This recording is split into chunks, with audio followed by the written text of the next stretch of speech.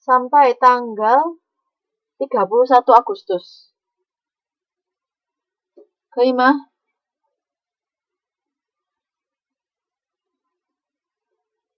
Batas pengumpulannya adalah 31 Agustus. Sehingga saya bisa mengumpulkan nilai kepada akademik sebelum memasuki September. 好的，那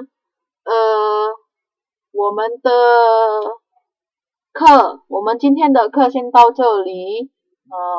今天是最后一堂课，我不知道你们下一个学期会不会有中文课？会不会遇到我？ Ya. Jadi saya tidak tahu untuk semester depan apakah kalian akan ada pelajaran Mandarin lagi, sehingga saya juga tidak tahu kapan kita bisa ketemu lagi.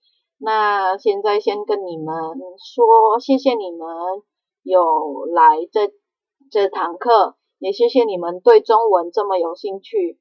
那如果我有说错还是写错还是什么有做错，就跟你们道歉ya. Kalau saya ada salah tolong dimaafkan. Dan terima kasih teman-teman sudah hadir di pelajaran Mandarin, sudah menyukai pelajaran Mandarin ya, rajin-rajin，大家都很棒呀，谢谢你们。好的，那我们今天的课先到这里，我们下课吧。Rekaman untuk pembelajaran hari ini akan saya upload di YouTube ya. Kalau ada yang ingin mengulangi pelajarannya. 好，谢谢你们，晚安。